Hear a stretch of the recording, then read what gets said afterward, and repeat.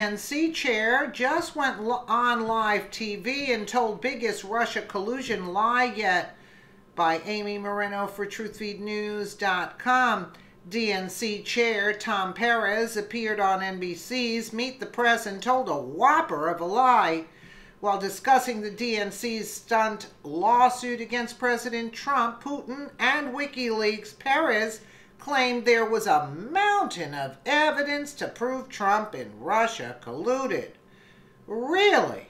Then why did the House close their investigation, and why did Deputy Attorney General Rod Rosenstein tell President Trump he was not a target of Robert Mueller?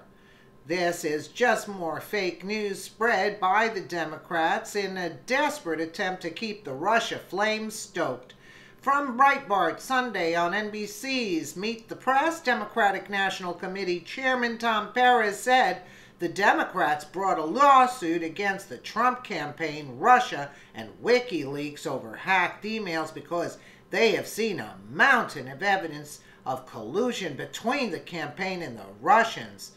Perez said, "We did our homework. A year ago, people said file a lawsuit then, and I didn't do so because I believe in doing the homework. We have seen a mountain of evidence of collusion between the campaign and the Russians to basically affect our democracy. And so we did our homework and we brought our civil case."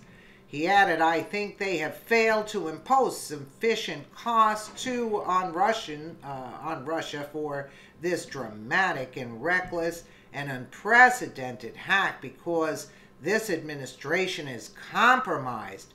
I want to make sure we send a very clear message." Oh, wow.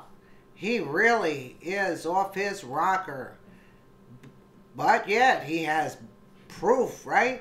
Mountain of evidence. And we have to take care of our democracy. Are you kidding me, Perez? Give it a rest. Nobody believes your garbage that you're spewing.